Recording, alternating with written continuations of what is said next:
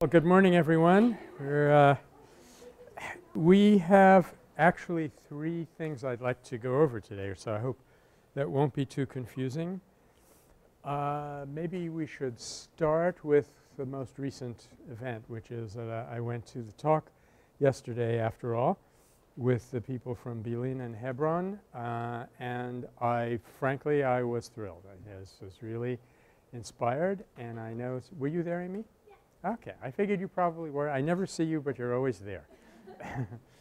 So I would actually like to say a couple of words about what I found was so good about it and then call on you. And if it's just a remark or two, just stay where you are. But if you'd like to say more, come on up here. We'll strap the high tech on you and you can hold forth again. But essentially, it was someone from Hebron, where there is a very small Jewish settler enclave surrounded by a very large Palestinian population. And whenever this happens, you need to secure the settlers. So you have roads that come in that cut the Palestinian habitations apart. And then the roads have to be patrolled, and then the whole thing gets started. The occupation disaster gets started. Now, Hebron is actually – well, first of all, it's a place that's had a lot of emotional meaning for both camps, and that's one of the problems that both the Arabs and the Jews feel that it's part of their heritage. So it's really seriously contested. I think it's very comparable to Kosovo. There are both the Albanians who feel that they've descended from the original Illyrian people and they've been there for 2,000 years, and then the Serbs who lost a battle there in the 13th century and have never forgotten it. So Hebron, Palestine in general, but Hebron in particular has that kind of double valence, and it's just been brutally difficult to tease them apart. And there's a lot of international presence in Hebron, which I should incidentally tell you the other two things I do want to talk about today. I want to get back to what we heard on Tuesday about nonviolent peace force and third-party nonviolent intervention, say a little bit more about that because I think it's a big topic for the future of nonviolence. And thirdly and finally, assuming we get through those two things, talk a little bit about restorative justice, which is rather different in the approach that uses. Let's see. If you could pass this. This is irrelevant to almost everything else, but if you would pass this back to Zoe, I want Jenna and Zoe should see this cartoon. Okay. And that was a word from our sponsor. Now we're back to our topic. So in Bil'in, it's a little bit different because that town is trying to be the second place where the separation wall that's being built roughly but not exactly along the green line that's notionally dividing a future state of Palestine from Israel. But the wall actually takes in a lot of Palestinian property and in some cases cuts farmers off from their livelihood. And that is the case in Bil'in. The plan there, if that wall goes as it was planned, it will separate farmers from their olive orchards. And that means, to use the terms of Ted Goor that I've mentioned from time to time, it would be pushing people from poverty to destitution. Okay? So when you're pushed into destitution, you really have nothing to lose anymore, and in a way it's a similar dynamic to the paradox of repression. In fact, why similar? I would say it's an example of the paradox of repression. If you deliberately push people from poverty, which they can stand for a long time, really an appallingly long time, into destitution where they can't live, then they respond with resistance of one kind or another. Either they leave the territory or they fight you in some way or another. And as we know, what we're all about here is what way you're going to choose to fight with. And in your reader, you have 2 or 3 articles on Tabasco in Mexico because that was a classic example. Pemex came into that state and which was basically agricultural and fishing and polluted the land so badly that it was impossible to make a living anymore. People's children were being born with deformities and dying at an early age because of all of the chemicals, petrochemicals in the water and in the soil. And so they decided to be kind of a buffer between the state of Chiapas, which was below them and which at that time was responding with the EZLN with violence. They were going to be in between Chiapas and the federal government with a nonviolent resistance. And it didn't last very long, but it got some things accomplished. And it was really pretty darn good as nonviolence while it lasted. So you have a few articles on that. Now the building of the separation wall has been an issue where the Palestinians have decided to actually try to obstruct the progress of the wall. And in the town of Budrus, the village of Budrus, they were able to get the wall shifted. And whenever there's a success in a population that's trying to do things nonviolently, that tends to be very exciting and people pick up on it and it can spread.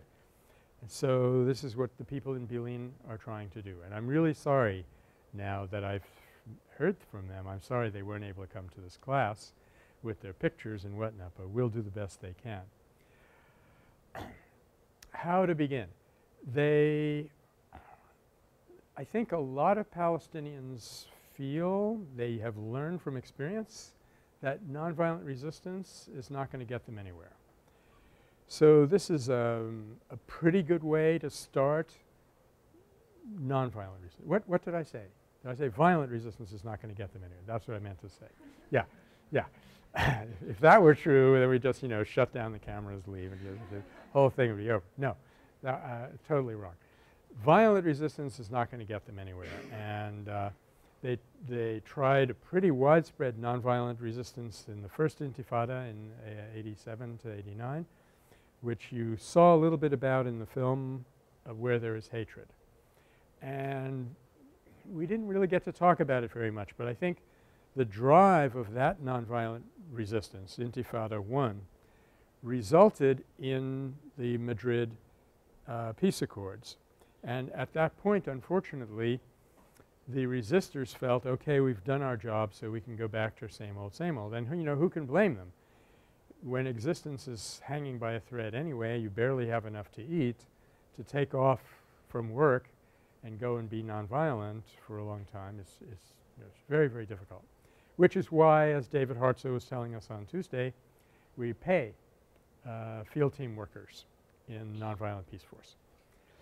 So but anyway, it was a case of nonviolence that was working, but in the end, when the nonviolent resistors were able to sort of shift the momentum up to the decision makers, okay, we fixed it on the ground, now you do the changes, it failed. And this is an interesting kind of dynamic to consider. When Martin Luther King did this repeatedly, I would say it was more successful. You know, one iconic episode for me is when he asked President Lyndon Johnson for a Voters' Rights Act, and Johnson said, that's impossible. I haven't got the support for that. In Congress we would lose everything. He said, okay, I know what to do. Went out and had one more year of demonstrations and organizing and resistance in the streets. And then he came back and Johnson signed the Voters' Rights Act and handed Martin Luther King Jr. the pen and sang, this is Johnson singing, I don't know how good he was, sang "We Shall Overcome." And many of his coworkers said they had never seen Martin Luther King Jr. cry until that moment. That was an example of getting the dynamic to work. The change has to start from the grassroots, but you force the power holders, the official power holders, their kind of power, to respond and okay, finito la musica, story's over, it was a success. But in at least 2 big cases that I can think of, people on the ground did their work, handed it over to the power holders or the official power holders, and they blew it. And one was the first Intifada, where the international community could not get an agreement together that would actually work. And the other was this Prague Spring uprising of 1968, where the Czechs and their leadership were very much on the same page, very much together, and it was them against the Warsaw Pact armies. They were using police cars to deliver contraband newspapers. It was working very well. But then the Soviets invited, quote unquote, about 9 people from the Czech leadership to Moscow for talks, quote unquote. I'm glad I was not a fly on the wall when those talks were going on. It must have been really brutal jawboning. And they got the leadership basically, I mean, not to put too fine a point on it, got them to betray the revolution. And they knew that they had done that. They went back and had to announce this to the people. They were crying. It was a disaster. Well, at that point, what could have happened, I guess that's the word I want to use. What could have happened is the people could have said, okay, back to the streets, you know, how much more do you want? We've done it for 9 months. We'll give you another 9 months till we get – when the people lead, the leaders will follow. But the leaders weren't following, so you have to go back and do it some more. Obviously, you can get exhausted doing stuff like this. You don't want to risk your life. Some people were hurt. Some people were killed. Everything was disrupted. It can be exhausting. But I think that really at the bottom of it, what makes these dynamics fail is we still can't get over the idea that we're in charge. We still think that the President of the United States is the chief executive and he will do everything in his power to get you to keep on thinking that. You know, he'll say, I'm the decider, and everybody goes back to work. Oh, thank God. We've got a decider up there making wrong decisions on our behalf. So it really is part of – I'm seeing again that it's part of this very big paradigm shift to get people to realize that the human individual is where all of this is coming from, and human individuals create structures and they can dissipate those structures overnight. You know, one day, once when I was getting kind of depressed and I thought we weren't going to be able to pull off the revolution, I'm glad I didn't realize that I was right at that time. I didn't realize how long it would take. I remember talking to a socialist friend of mine. It was unusual to have an actual honest-to-gosh red-blooded socialist, but Hal Draper was one. And I was saying to him, it's such an enormous monolithic thing. How are we going to get anywhere? And he said, look, up until one day Joseph Stalin was God. On the next day he didn't even exist. People decided he was a non-person. All the statues were pulled down. All the textbooks were erased, and he just wasn't there anymore. So we have to have the faith that it's us and our decisions that we renew every day that are really building the world, and the rest of it are just agreements that are made and that can be broken. Okay, I was going to say some unpatriotic things. I think I better stop here. So the first Intifada, as I say, was really a success. It was going along pretty well. I think we may even want to put Kosovo in this category, that in 91 it actually had forced the Serbs to reopen the University of Pristina and allow people to teach in Albanian. And it's remarkable how often that is the issue in these identity struggles, getting to have instruction in your own language. I would say second to water rights is the most important issue today. But the people didn't really quite appreciate that they had succeeded. And so at a famous funeral celebration in Drenica, somebody showed up with a mask and a rifle and said, we're the KLA and this is how it has to go. And the the nonviolence more or less collapsed and the energy drained off into the KLA. The next thing you knew, you had 78 days of NATO bombing to get the Serbs off their back. So it's a kind of balance, isn't it, where on the one hand you have to acknowledge that you had a success. On the other hand, very important not to try to own that success personally, not to say I did it, and above all not to be, you know, I'm going to coin a word here.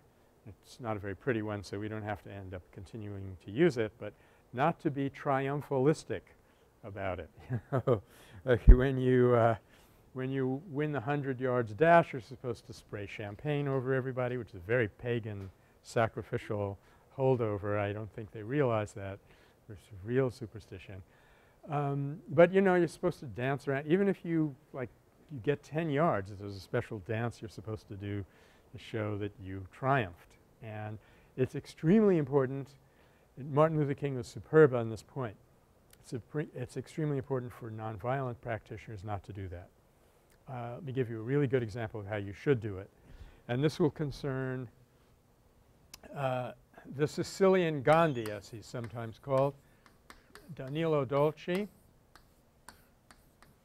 who was General Secretary of the War Resisters League for some years. War Resisters League being a very committed pacifist, nonviolent organization. It's a nonviolent organization that focuses on war rather than a pacifist organization which focuses exclusively on war. Okay? Maybe it's a fine distinction. It's not going to come up on the midterm. But Danilo Dolci was the General Secretary internationally of the War Resisters League, and he was a wealthy architect. Well, he was an architect, so he was going to become wealthy. And he went down to Sicily one summer for a vacation and was so struck by the poverty there that it changed his whole life. And he dedicated his life to the uplift of these Siciliani, the Sicilian peasants. And one of his first campaigns was to get a dam built at a town called Jato. And he really had some struggles to go through because on the one hand the government didn't want to build that dam, and on the other hand the mafia didn't want that dam to be built. So throughout his career he's treading this fine line between the mafiosi on the one hand and the government on the other hand. Mafia government connections usually end up doing a lot of damage. Anyway, not to start singing Woody Guthrie songs and go into all of that, just trying to stay on topic here. After much struggle, particularly against the mafia, he got the dam built, which meant that he now had a lot of water in his possession, and water in Sicily is a valuable commodity. I mean, it's a valuable commodity anywhere where it's rare. And fresh water was rare enough in Sicily that this was a huge thing. And now at this whole time he's starting schools and he's having children can come to the school and it does not matter what families they come from. They can be mafiosi or non-mafiosi. He's not asking that question. So there's already a bit of a bridge that he's building with the mafia. And on one famous occasion a mafioso came to him and said, "Ecco Danilo." I said, "Okay Danilo, you've won. Now you get all the water." And Danilo said, "No, you don't understand. This water is for us. This water is for everybody. Nobody has lost. We just now have done something efficient that's good for Sicily." So that's an excellent example of not being, pardon my neologism, that'd be a good television program actually, pardon my neologism. But anyway, pardon my using the word triumphalistic. It was a good example of not doing that. So when you have a nonviolent success, you want to come out in between those two extremes. You don't want to say, you don't want to fail to appreciate your achievement because that's what's going to give you the energy and the learning capacity to go on to the next go-round. But at the same time, you don't want to gloat and be triumphalistic about it. Okay, so this then by way of a long-winded bit of background. I hope you found it amusing. Here's the success in Budrus In the remote background, there is some acknowledgement of a success in Bil'in. And once again, there are learning institutions which are in business to collect this information and propagate it. And one of them is Holy Land Trust in Bethlehem. And the director of Holy Land Trust is a fellow named Sami Awad. His uncle Mubarak has come and spoken to this class many times. I just scheduling couldn't make it to work this semester. But I asked Mohammed Khatib if he knew Sami Awad. He definitely did.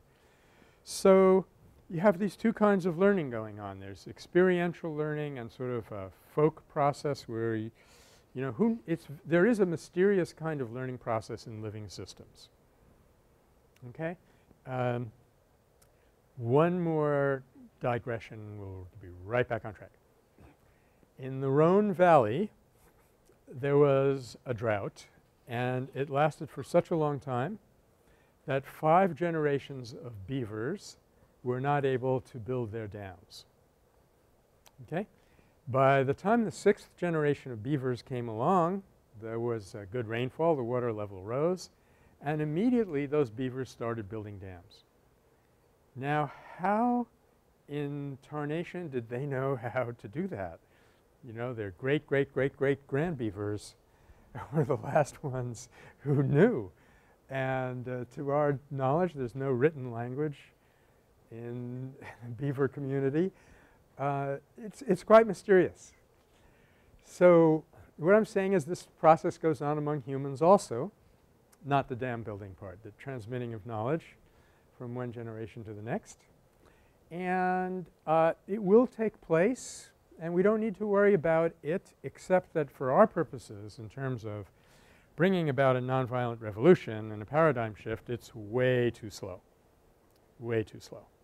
So we need institutions that capture that knowledge and codify it, systematize it, and propagate it and make it happen more quickly. There used to be such institutions. They were called universities. Now they take large amounts of money from corporations.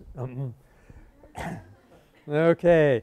So the people in Bil'in, here they are. They know that there is such a thing as nonviolence.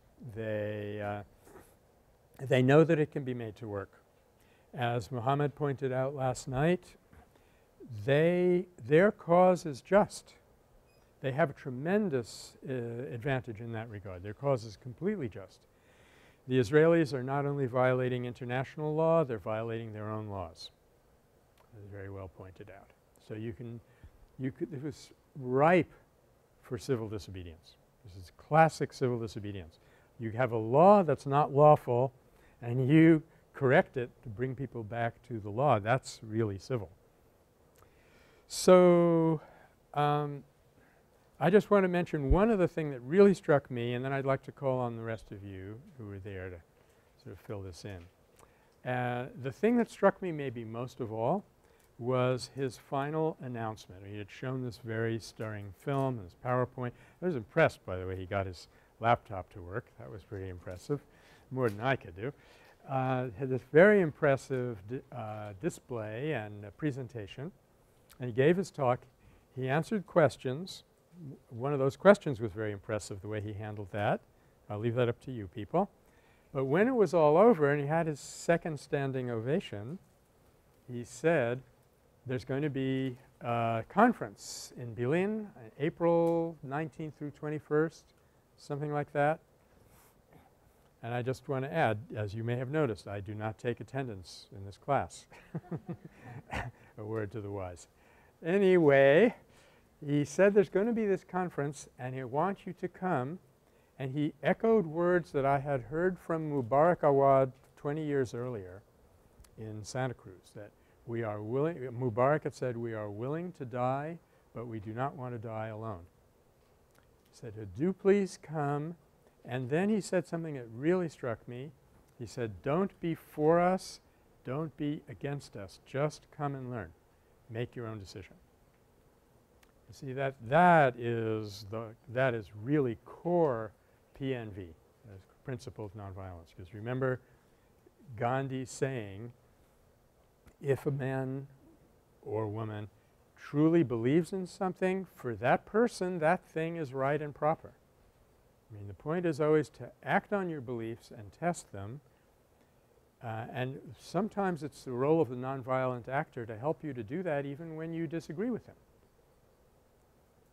Remember the famous example of Gandhi coming out of a meeting and there were these black flag people, they wanted to beat him.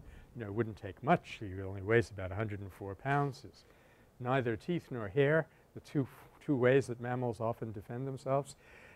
And so they're getting ready to hit him and he says, what good is it going to do you to bang on this head? And they said, yeah, you know, maybe this isn't exactly the best thing to do. And then they said, so what should we do? And then he gave them a whole nonviolent strategy how they should carry out satyagraha against him. And they kept saying, well, then what if that doesn't work? What should we do next? And finally he said, you should go on a fast unto death against me. They said, we're not prepared to do that.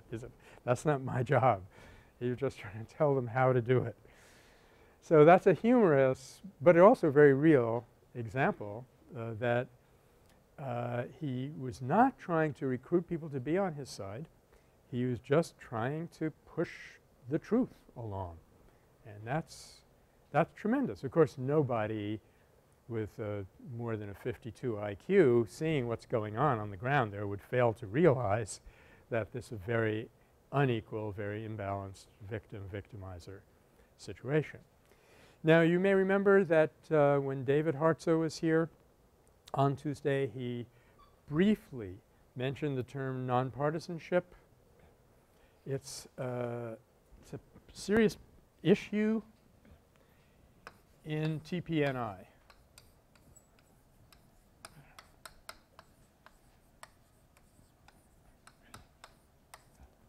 I'm not even totally sure he did mention that word. We may have to go back to the webcast, but I think he used the term. Now, it's taken us I use the first person plural because this has been a project that I've been working on really for decades. It's taken us really a long time to get this concept clear. I think it's pretty clear really throughout the whole community now. People know what they mean by nonpartisanship. The problem was, how are you going to go – let's take a village in Nicaragua, because I have connections with that country now. Let's say you go into a village in Nicaragua and these contras are coming across the border from Honduras and coming into the village in the middle of the night, rounding people up, shooting men, women, and children. How are you going to be in that situation without feeling that what you're supposed to do is protect those Nicaraguans, not the contras, or contra as it's usually called even in the plural. So the point is not that you would not protect those people, but you would be protecting them because they're people, not because they're Nicaraguans, not because they're victimized, not because of anything, but because you're there to protect human life. And in theory, if the tide were to turn, say if some of those campesinos would grab some of the guns and start shooting back at the contra, I mean, mind you, there'd be a small – for 1 second there'd be a rather large thrill of satisfaction. But in reality, as a nonviolent person, you would switch affiliations and not switch affiliation. You have no affiliation. You'd switch over and protect those contras. Is this realistic? Can it actually happen in practice?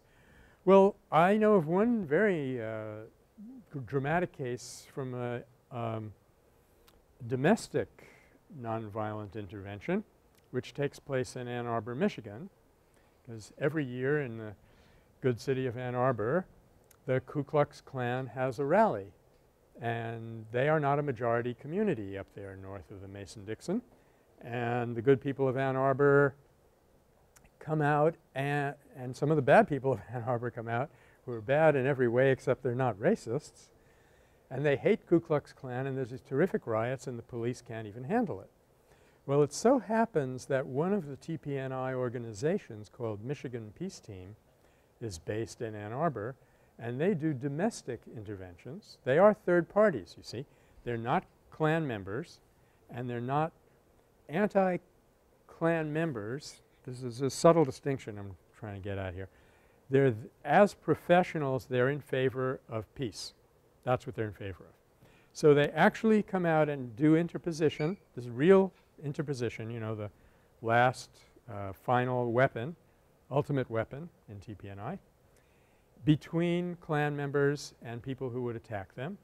And this has worked beautifully, and the police have praised them to the skies and said, you know, we would not have been able to control these people without you. And all they are armed with are yellow T-shirts, rather attractive yellow T-shirts that just say Michigan Peace Team on them. Well, on one of these occasions, some of the anti-Ku Klux Klan hateful people got out of control, slipped through the line, and were beating a Klan member rather seriously. And this very large African-American woman rushed over and threw her body on top of him and protected him from all of these people and then helped him up. So I think that tells the whole story. But it's not the only episode. There was also a case, more to the point, in I believe this happened in Hebron, I'm not sure right at the moment, where there were some IDF soldiers in an apartment searching for something, and a deranged person came in with a knife, and there happened to be a Christian Peacemaker Team member on the scene, and he immediately got in the way and held that person and held onto the knife hand until the soldiers could disarm him.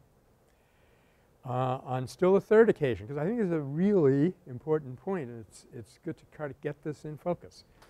On more than one occasion, Peace Brigades International in Guatemala has been accompanying a group, let's say a group of striking workers in one case that I'm thinking of, and the workers, one of them showed up armed, and the rest of the group refused to repudiate that, to tell him to leave or to lay down his weapon, and PBI turned around and left. Said, we can't be here. We can't protect you if you have a way of protecting yourself, which is a very different modality. Those of you who are intimately familiar with the Mahabharata, which probably is a small percentage of this community, there's a very dramatic scene in that vast epic where the heroine, Draupadi, who's now become a kind of figurehead for the entire feminist movement, Draupadi is going to be humiliated in front of a vast crowd. They're going to be ripping off her sari, her dress, and she has 5 husbands. They're all heroes, but they, for be way too long of a story, say they can't intervene. So there she is, and she's praying to God for help, save me, save me. And if she's completely innocent victim, going to be humiliated, which is the worst nonviolent point of view, even in a sense even worse than death. She's praying and praying, and God is apparently not interested. You know, he's got his computer screen turned off, and his consort Lakshmi says to him, you know, what kind of a divine incarnation are you? Look, this is one of your best devotees. She's praying to you for help, and you're not doing anything. He says, honey, take another look. And she looks down, and sure enough, Draupadi is desperately holding on to her sari with one hand and praying with the other hand. And a certain point comes where she goes from poverty to destitution in her mind. She says, I'm helpless here. Let's go the other hand and praise, and immediately there's an intervention. It's a really cool intervention too, because nothing happens with the guy who's pulling her sari off. You know, saris are about 6 yards long. So he gets to yard 6 and he gives a yank, and 2 more yards come off, and it's like he pulls off about 400 yards of sari and then drops exhausted to the floor. So that's how God intervenes. He definitely has a sense of humor. He or she. Now,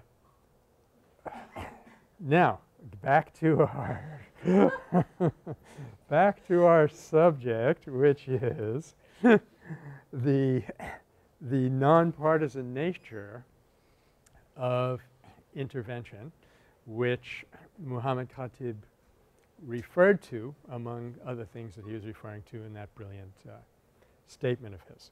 So, just to finish up with it, what we've decided is, and as a community more or less, there's about 20 different organizations. We don't actually meet together. But what we decided is that we are on the side of peace and justice, and in a case where one side is clearly being victimized, all our behavior will be on behalf of the victim. We'll protect the victim because the victimizer doesn't need protection. But we promise you that the minute the victimizer needs protection, we'll protect him or her. It has nothing to do with who we like or who we don't like. So that's part of what Muhammad was getting at. Michael? Seems like you're protecting the victimizer as well. Of course, of course. If you really know what's happening, if you've taken PACS 164 or some real advantage like that, then you'll know that you're protecting the victimizer from his or her own victimization. And I don't think we've formally mentioned it yet, but there is a wonderful, maybe not wonderful, but there's a very interesting concept in psychology today called perpetrator-induced traumatic stress. And what this is about is the damage that you do to yourself when you harm another person knowingly. It's something that's so serious in its consequences that the United States Army's official position on this is to ignore it. They say if we were to even talk about this, it would put an end to a necessary activity, namely warfighting, which they consider necessary. Okay? Perpetration-induced traumatic stress. It's obviously kind of a play on traumatic stress syndrome, right? Post-traumatic stress, PTSD, yeah. Got to get your acronyms straight in this business. So the person who has been working on this, her name is Rachel McNair, and she will actually be at the Nonviolent Educators Conference that's taking place on campus in July. On NPR News this morning, they Yeah. actually had, I don't know if anyone heard it, it was on some of the veterans yoga and meditation, and they're trying to incorporate that into the veteran recovery program. So just on a side note, Okay. a little hope. There is a little hope. Thank you, Ashley. They're trying to bring yoga and meditation into recovery programs. That I feel good about. If they try and bring it in as training, we're going to have to talk. But no, that's very good. Yeah. No, and obviously one person who was very good at this for Vietnam veterans was Thich Nhat Hanh. He developed whole workshops and things to help veterans get over this.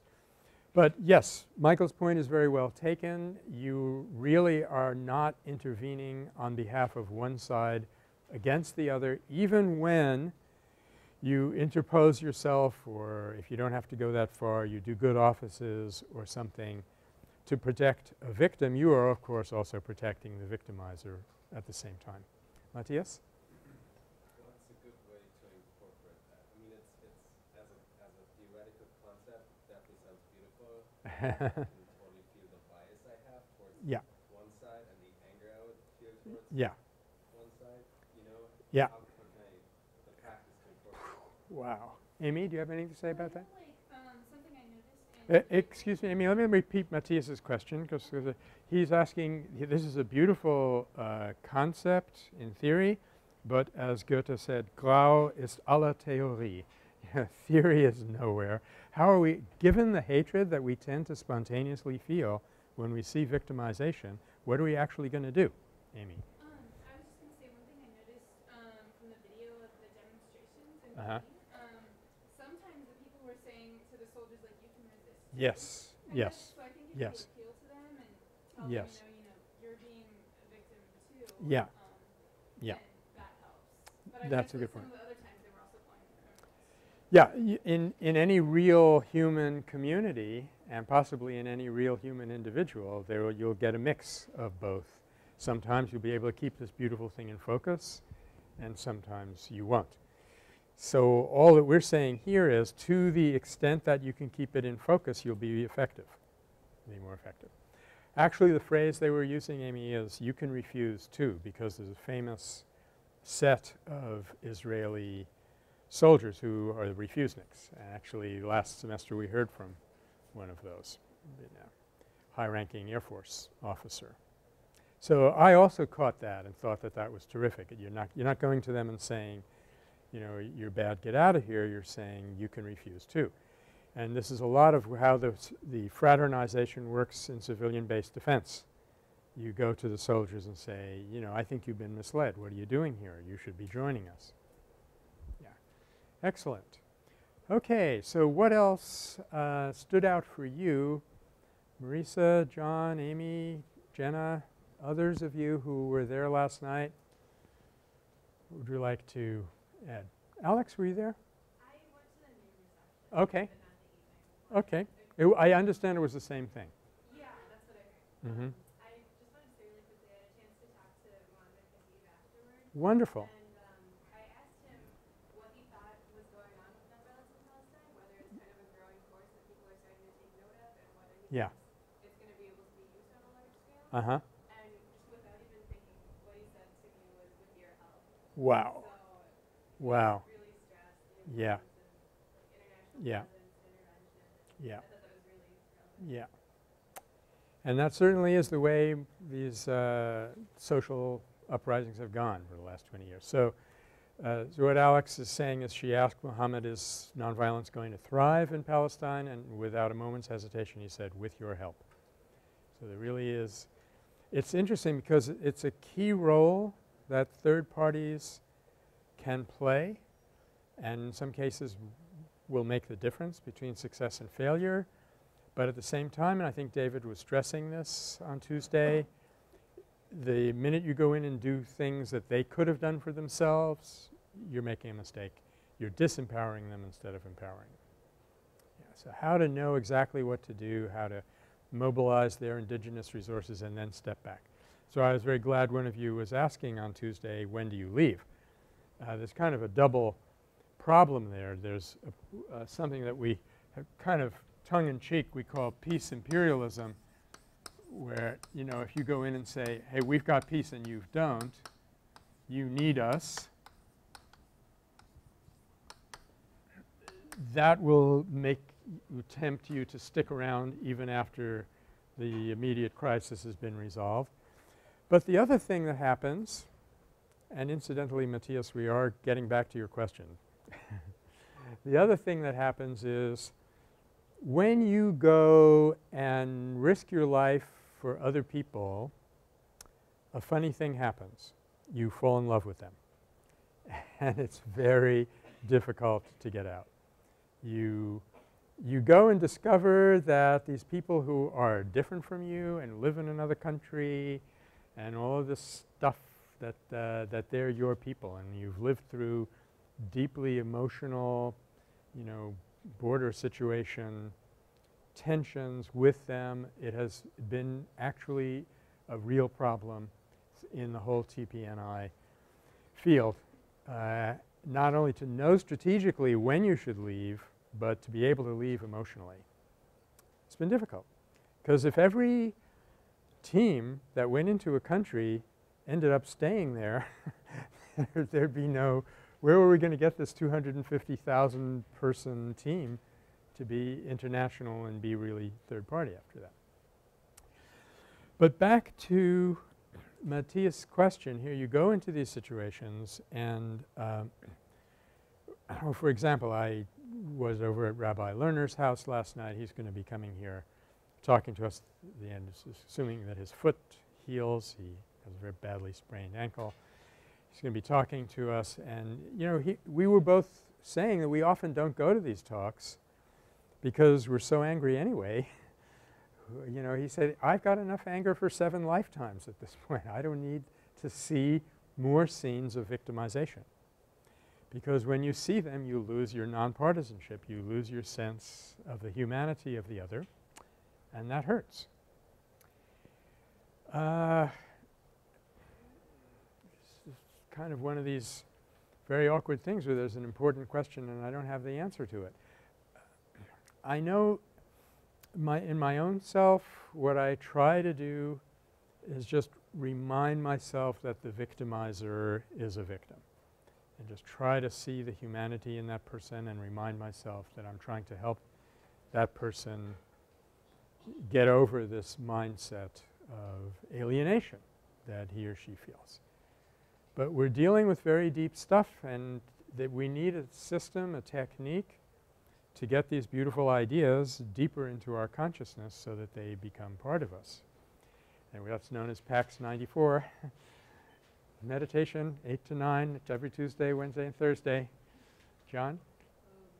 I kind of think of the children who were, harassing all the students. Oh, that was the… I think of the soldiers as just like older children, they yeah. from such a young age. And Yeah. if you really thought of like what they were taught when they were younger, Yeah. they really are human. Yeah. Very good point. That was probably the most painful thing that we saw last night, that you have these children under the age of 12 being egged on by their parents to throw stones at the Palestinians and curse them and kick them, and their parental authority figures just standing around not intervening. And parental authority figures and the IDF, the army with all their guns. The Palestinians know full well if they pick up one stone they'll get shot. But in terms of, the thing that always hurts me the most is damaging a young person at such a deep level that this is going to go on into the future.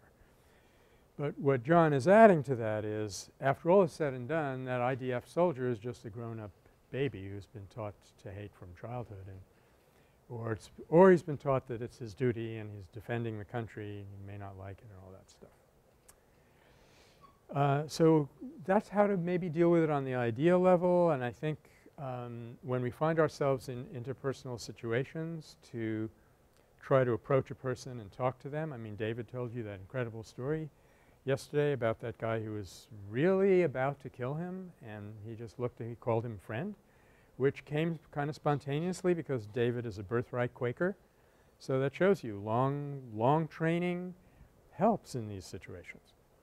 I think I told you when Nehru was getting beat up by Lathis, he looked up at that cavalry, the mounted policeman, and he said it would be so easy to pull that guy down off his horse. I'm a much better rider than he is. But then, as he said, long training and discipline held. Now that's one of my – I hope you kind of catch on. We're talking about two topics at once here. We're talking about the talk last night and about third-party nonviolent intervention. I'll try to keep it down to two simultaneous topics. One of the questions that I didn't raise yesterday – Tuesday when David was here, and the reason I didn't is that I raise it all the time, and I'm kind of famous for this. Oh my God, here comes Nagler, here we go again. I'm always sticking my hand up and saying, what about the training? Because to go to someone for a 3-week training, that means, yes, you may know something about customs, you may know something about how to organize yourselves, how to keep track of one another, all of these good things. But when that deep button gets pushed and your sense of humanity is violated at a deep level, it's not going to be there for you. On one meeting took place in northern India, this was quite a while ago now, Narayan Desai was there. He was his father was Mahatma Gandhi's lifelong secretary, Mahadev Desai. And they're going around the circle thinking of how we're going to build these Shanti Sena teams, and how – incidentally, I misspelled Shanti Sena. It's S-H-A-N-T-I. I left off the I on the blackboard. As soon as I noticed that, to my horror, but didn't want to interrupt David's presentation. Okay, we're going to do this Shanti Sena thing. How much training do we need? And the Americans who say, well, I think an intensive weekend workshop would do it. We'll use PowerPoint. Of course, they didn't say that. And the Indians, when we're a little more realistic, it's going to take I think we're going to have to dedicate 2 weeks to this. And they got around to Narayan and they said, they asked him, what do you think? Oh, I think 1 lifetime should be enough. So it really is one of the most difficult and undeveloped questions in this whole field. Yeah. I think it should be much more addressed or much Okay. more part of the community because Yeah. we are so trained or it's so easy to fall into. Mhm. You know, when I go to a demonstration or something, it's Yeah. so easy for me to just get so rageful and Yep. wanting to go against the other side or Yep. the police or something. Yep. You know, and this is so complex and Yep. deep. It needs a lot more attention. I think. It needs a lot more attention. Ashley, did you want to add something? Well, I was just going to say, and to add to that, it's almost like it seems sometimes that we preach to the choir, the ones who really Uh-huh. know the tools, they know how to deal in the protest, and the ones who have the range and can't control it aren't Yeah. the ones really getting the information of how to control it. Yeah. What we should probably do – I'm sorry, did I interrupt you, Ash? No, Okay. What we should probably do is when we come back to this, when we're talking about globalization and what happened in Seattle, let's address the whole question of at least how to keep violence out of a demonstration, if not how to keep it out of your heart, which you know, frankly, I was one of those when they originally were organizing the Nonviolent Peace Force around 2001 and stuff. Mel Duncan, who's now sort of the CEO of this whole thing, he was saying, well, we should offer meditation. And I was the one who said, let's not do it because you can't just pick somebody and say, okay, now you offer meditation. You know, you have to know how to do it. I've been doing it for 40 years and all I would do is show people the technique without getting involved in their karma. That's the most that I would dare to do on my own. But it's a serious problem. I know you had a question, Roberto. We'll get to you in 1 second. Paciencia todo lo alcanza. There's one way we've been able to go about this. It's not the greatest, but at least it works in a kind of rough and ready fashion. And that is not so much the training itself, but you use the training as a screening. And you try to get to know people and get to know if they've got what it takes to go and do stuff like this. And I remember hearing from Liam Mahoney, who was one of the leaders of Peace Brigades International and was involved in the trainings for Haiti. Now Haiti was a real success story because the UN got frightened and left because that's what the big institutions, that's what they do. They pull their people out immediately. United States Army fled. Yes, I said it and I'm glad. You know, when you see these signs around rural areas that say these colors don't run, red, white, and blue, guess what? They ran. Whole ship full of infantry, soldiers, or maybe it was Marines. I don't know. They pulled into Port-au-Prince and there was a few people on the dock saying, we've got pistols, we're going to shoot you. The ship turned around and went back. So the UN couldn't do it, the US Army couldn't do it, and this coalition called Cry for Justice in Haiti, which was like 75 people, no weapons, practically no money, no nothing. They stayed there for months and months and months, protecting human lives while all of this was going on. But is this why I'm talking about Haiti? No. The reason I'm talking about it is that there was this rather long training for Cry for Justice, and at the very last minute, Liam had to say to somebody, you can't go. It's very, very difficult. But it's much better to do it then than to have somebody break down and, you know, have to be carried out on a gurney or whatever. So you're saying which should be addressed more, and I'm very happy to hear you say that because this is what I do. That, you know, this is why they say, oh no, here comes Nagler, that I'm constantly saying we have to pay much more attention to the training piece. Because if you realize how deep this is, I'm not sure how many of you have heard this story. I hope you'll be polite and pretend that you've never heard it before, but I had a friend who went down to San Francisco State when there was some interracial problems there, and we recommended that he not go, but he went anyway, and then he called up and said, you know, hi, this is Tim. So, hi Tim, what's up? could someone come down and get me? Where are you? It's the 63rd precinct. What happened to him? I don't know. Yeah, he literally said, when I came to, I was sitting on the policeman's chest and hitting him. So, and this was a very pacific person, you know, because you never, if you asked him, he would say, you're never capable of doing such a thing. But you get there and these things erupt out of you.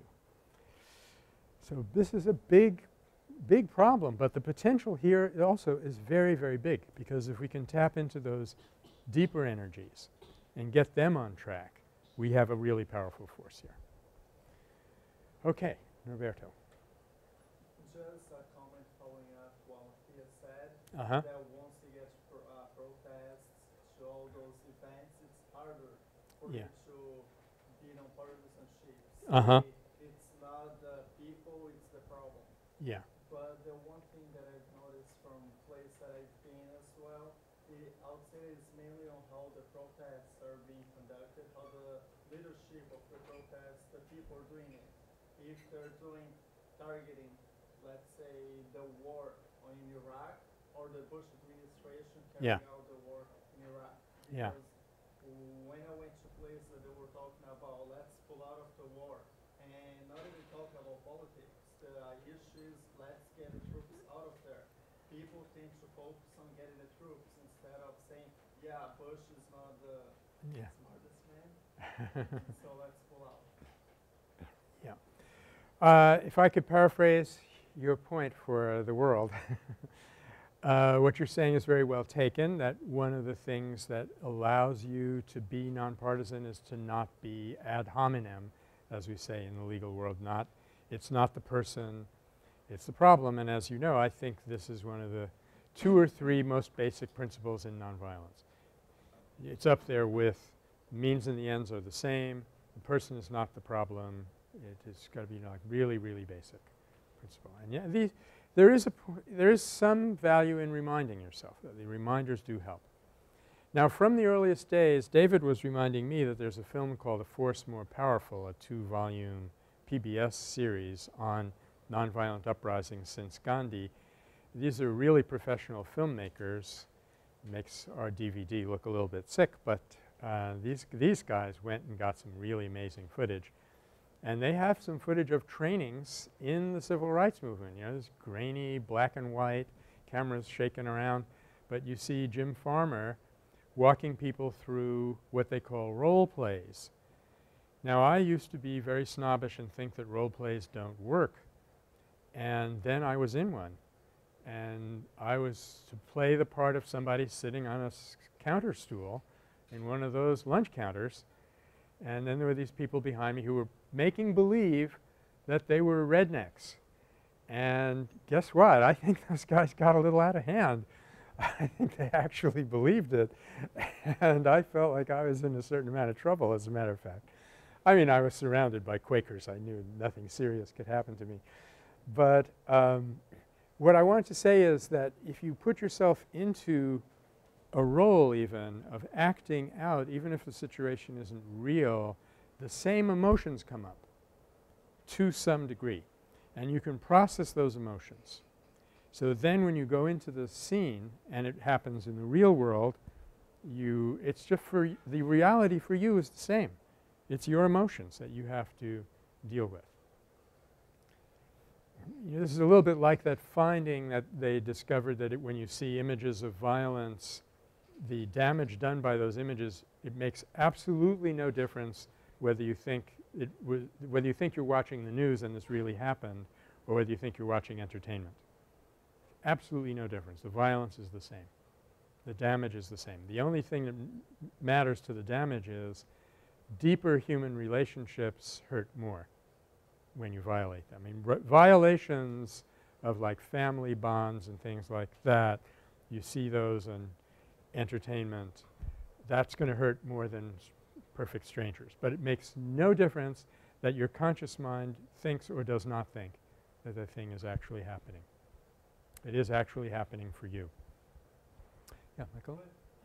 What is, like, how do you track that damage? Where's that coming from? Well, I think it comes from a violation of human unity. You see a family and you participate in the unity of that family. When that unity is torn apart, part of you is torn apart. You feel it in your own psyche. It's getting into some deep philosophy here that I should save for this afternoon, because I have to talk to a bunch of freshmen this afternoon about Stephen Hawking's book, Brief History of Time. But not to belittle the question. It is a very important one. I think you know, our whole thing here is predicated on the fact that unity among human beings is a reality that we all are aware of. And in the last semester we talked about some of the new scientific evidence that we actually do perceive one another's emotions on a very – even in our own nervous system. So in a way that whole fabric of our beings, physiological, physical, physiological, mental, is ruptured. Now okay, this is an important point, because that means that the soldiers who are standing there getting the demonstration out of the way, they're hurting from what they're doing. So you can appeal to that. And that's a good way to get over the partisanship and the hatred. Okay. So this is one of the key areas that we've had to try to understand and develop in the world of third-party nonviolent intervention. Okay, what else did you pick up last night? Marisa, anything you'd like to share? Well, you touched on it a bit, but Mm-hmm. I definitely felt that when you have I think the speaker was expressing that when you have truth and justice on your side, you have nothing to hide. Yes. And that's why he could answer any question. Yes. It's like when if you don't want to answer a question, or you don't want pictures taken, or Yeah. you have something to hide, Yeah. and then why you should question what you're doing. Yep. After all is said and done, this is satyagraha we're talking about. We're clinging to truth. So you should be able to do most everything that you do openly. You remember that there are some times when you do have to finesse this, or doing something openly doesn't necessarily refer to the facts of the situation. We talked about a German Catholic priest who was hiding people, and he lied about it to the Gestapo, and he was challenged later on, why did you lie? That's a sin. And he said the whole system was a lie. You know, it didn't make any sense saying something that was factually correct in a system like that. But that finesse aside, I think Muhammad spoke to that very well, that they have truth and justice is on their side. Or I would go even further and say, if you believe truth and justice is on your side and you're willing to test it, that's enough. Because if you say the truth is on my side, you're on your way to being an untruthful, an ideological person. But if you say, I am fully confident that the truth is on our side, and I'm willing to change my mind if you convince me otherwise, but until you've done that, I believe the truth is on my side, and therefore I have nothing to hide, and that gives a person a certain kind of power, and a movement a certain kind of power. Yeah, he was very good on that point. Okay. Other things. John, anything that you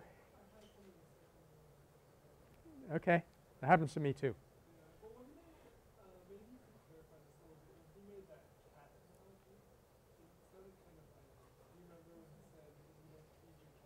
Oh, was that a cat he was talking about? Yeah. Oh, he was – you know, he answered that question wrong, I think. Someone in the audience who is obviously a Zionist and was taking copious notes challenged Muhammad by saying that yesterday in Lebanon some Hamas terrorists slit somebody's throat off in the forest. And now you're telling us that you're nonviolent. Now what I would have said – incidentally, Muhammad said he wants to come here and do an MA. So that's going to be pretty cool. What I would have said was, I said we were nonviolent. I didn't say that every Arab in the world was nonviolent. I can okay, let's off the top of my head. Ted Bundy, the serial killer. I mean, I happen to know about this guy because he read my book when he was getting ready to be executed, and we were actually corresponding for a while. Boy, that was hairy. I almost became Sister Helen Prejean there for a minute. But okay, here's Ted Bundy. He killed, I don't know, 21 nurses or something like that.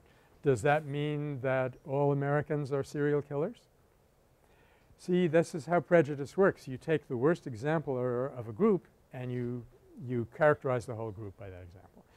But their English is, you know, not so great. He didn't quite understand. And what he said was if the Israelis had come here and treated us as come here as guests, we would have welcomed them, given them water, asked about their kids, all the rest of it. They came here and reduced us to, you know, the state where we don't even have water, literally. Obviously, you get angry and you fight back. What do you expect? Yeah, that was the point he was making. Okay. And did you notice anything that you get to remind me of your name? I'm Emily. Emily, I'm sorry. Yeah. I just, in general, was struck by how much energy there was. Whoa, that was very amazing. powerful. Yeah. It was just astounding to me because there was so much energy and tension in that one room in Yeah. those 2 hours that we were there. Yeah. And I can't imagine living in that Yes. all the time times 100. Wow. And Yeah. the power that it Mm-hmm. must take to be nonviolent. Right. And to fully support that. And Right. it was just very powerful because Yeah. there is so much injustice. Yeah. They both did an amazing job. Amazing. Yeah. Sticking to their ground. Emily's point is extremely well taken, that in the case of both of these individuals, Feryal and Muhammad, the passion, the energy, and particularly I would say in her case. Now, in her case, I haven't talked about her as much because I don't think they had any really developed nonviolent resistance to speak of, and God knows it would be horrendously difficult to do it. But when she said nonviolence, all she meant was they weren't hitting back. So that's non-violence. So that's why I didn't talk about her, but the power of that woman, my God, and as you say, to live in that kind of tension. I mean, we had a hard time. I was glad I had a long bike ride afterwards too. We had a hard time in 2 hours. Can you imagine? They've been living through this for 59 years. These people have been born under this kind of tension. So the fact that they're being nonviolent at all is amazing. It's a testament, I think, to the human spirit. Let's see. Shannon, were you there? I didn't notice you. Okay. Okay. No, that's okay. It's just sometimes with that new hat style you're wearing, I can't. Okay. Amy? I thought he did a good job of answering, like, I think it was the last question, is there Yes. a cure for Zionism? Yes.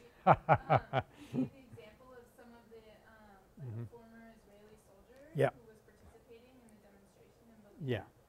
And I thought that Yeah. was a really good way to answer. That was a good one. Someone asked, is there a cure for Zionism? Incidentally, the audience was much harder to handle than the presenters. It just shows you when you sit here thinking about all of that, you get so angry that you can't – you're basically useless.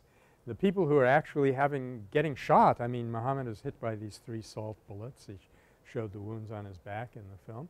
The people actually in there doing it and getting shot at, somehow they rise above it and manage their emotions more successfully.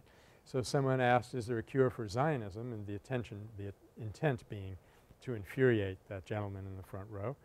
Muhammad said, he literally said, I mean, for coming from him who doesn't know English that well, it wasn't as corny as if one of us said it. He said, one of my best friends is an Israeli. There was a man who had been in the IDF, he had been in the army, and he knew that, but he came to the demonstrations, and he talked about somebody else coming to the demonstration holding the hand of an Israeli. Key point, I mean, way back in the first Intifada, that was one of the things that Mubarak insisted on. He said there's going to be no cursing, no stone throwing, and Jews and Arabs are going to do this together. Those were his 3 conditions from the very get-go. And they did do it together. They found it very difficult to eat together, interestingly enough. They could go out and get arrested together, get killed together, sit down at the same table and eat together. It was a little hard, but he insisted that they do that. So yes, he answered that question very well, and there was another question that he answered I think even better, which is again was a hostile question, and the audience was trying to save him from the question by shouting this guy down. And he said, look, if I can talk to an IDF soldier who's pointing a machine gun at me, I should be able to talk to this guy in the front row and answer his question.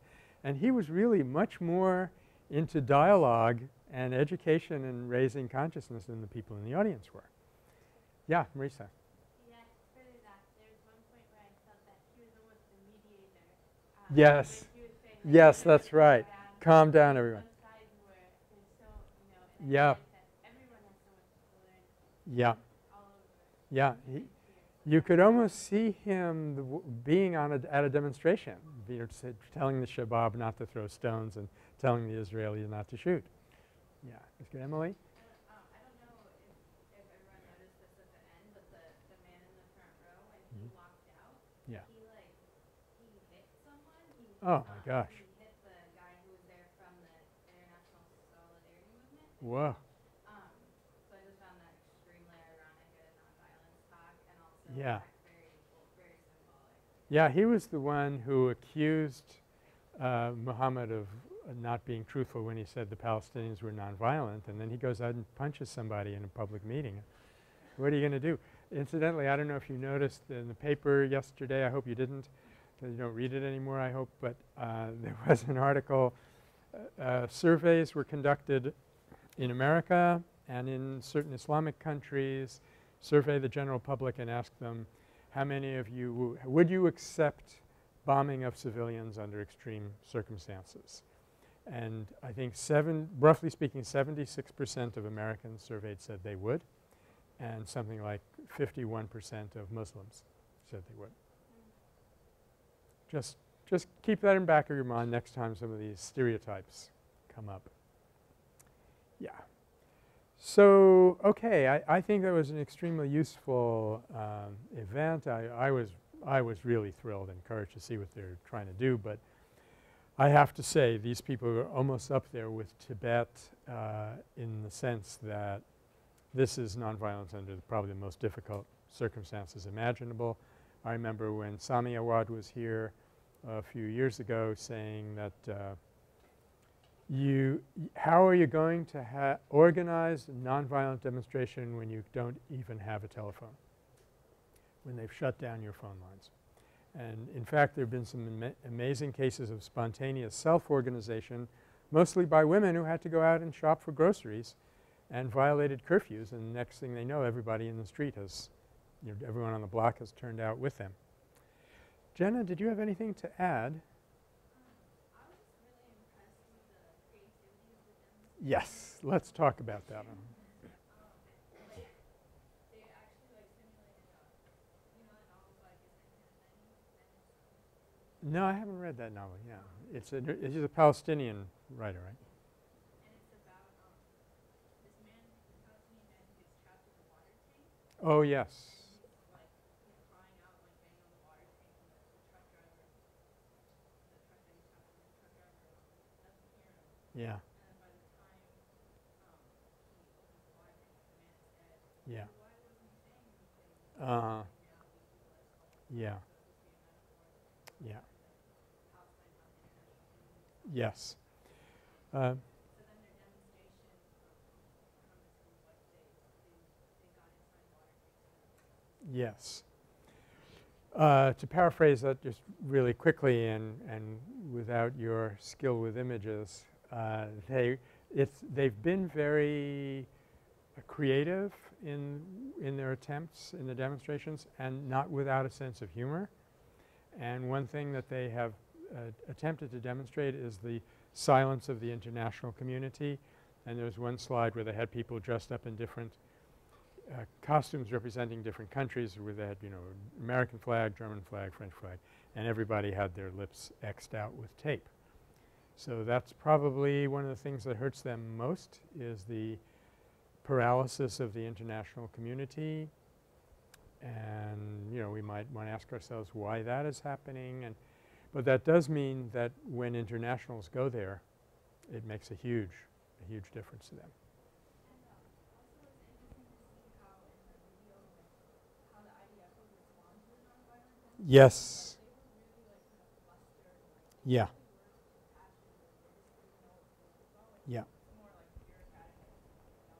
Yeah. Yeah. That's a very useful strategy has been surprise, disconcerting. IDF units will get there and there'll be a demonstration and they won't anticipate it. They won't know how to handle it exactly. All they know how to do is bark out orders, and normally they're not terribly creative beyond that. Though to give them their due, I must say I had a physical one time many years ago because I had signed up to be a CO and they were desperately trying to figure out something else for me. So they hoped that I had something physically wrong with me so they wouldn't have to give me my CO. Anyway, this is to explain what I was doing in an Army induction center getting a physical. And the guy in front of me online, we were about to give a blood sample and he said, "I'm going to faint." And I said, "Why?" He said, "I faint every time I see blood." So sure enough, they took a little blood out of his arm and went and he landed flat on his back with his eyes wide open. He was conscious but absolutely paralyzed. And so clearly this is not prime material for the Army, right? But it was embarrassing the whole unit, and the sergeant came over and said, "Get up, you!" Which of course the guy's paralyzed. So we're starting to titter, and finally he said, "All right, lie there." So these poor guys who have to carry out these orders, they're not given the tools that they need to deal with this very creatively. But I would like actually, and thank you, Jenna, for reminding me, I would like actually to talk about what it is they are doing. They go down, for example, one of the really, really tragic things that's happening is the uprooting of olive trees. This is like tearing the heart out of a Palestinian. I mean, an olive tree is to a Palestinian what a cow is to an Indian. You know, this is Mother Nature, our source of livelihood. This is where they respect life, and here it is being wrenched out by these horrific machines. And they go and you saw a guy chaining himself to an olive tree. And then what happens? The IDF comes in and they take bolt cutters and cut him off, cut the chain and lead him away. And so I did want to talk strategically about what they're trying to do, because they have gone down there and delayed the rats. They've gone down there and delayed the construction of the wall, but they haven't stopped it yet. And let's do some strategic thinking for them, which we are in touch with them. This might be real, as to what could possibly be done to carry it further. They showed a picture of somebody who had put himself in a contraption which looked like a crucifix actually, and he was kind of staked into the ground. So he was lying in the way of the bulldozers and they couldn't get him out. And they learned these techniques from what people have done in Earth First here in this country and so forth. So the IDF comes and they see him, and it took them about 5 minutes to figure out how to get him unpinned and arrest him and lead it away. So they need to go somewhere. They need to take this to a different step. So on Tuesday we'll do what I said we were going to do today.